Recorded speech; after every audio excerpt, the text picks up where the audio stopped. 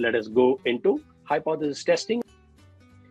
So we spoke about the new virus that broke out. So this is a virus, and we used this virus example to really help us understand this hypothesis testing. And we had two drugs that we could treat it. So let us say that we gave this drug to 3 people, drug A to 3 people. After giving the drug, we are actually observing the time to recover and measure how long it takes for each person to recover from the virus. So we give this drug to person B. We also give it to person C. And you can notice the time that it takes for everyone to recover. So what is the average time it takes?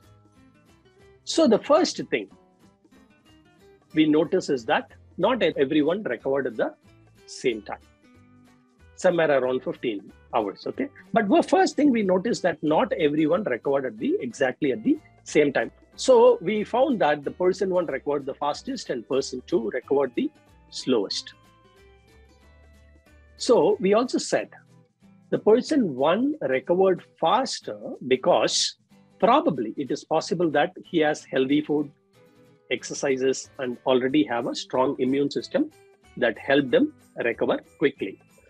And then it is also possible that person 2 did not exercise as much, or person 2 also has a stressful job or lives where there are a lot of pollutions and the environment is such, okay? So we see the time to recover now. The point is that even though all 3 people had the same virus and took the same drug, they did not recover in exactly the same amount of time.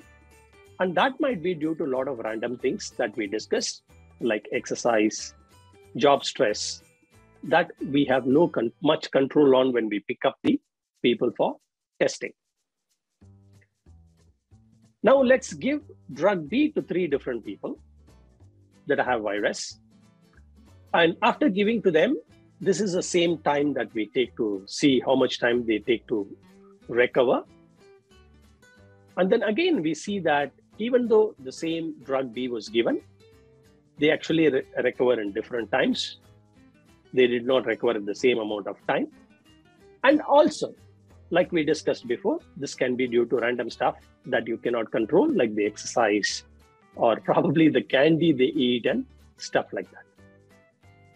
So overall, it looks like the person taking drug A took less time to recover than people taking drug B.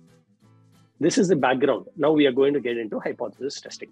Now we can calculate the average for drug A and we calculate the average for drug B. And we see that the average is 15 hours difference between drug A and drug B.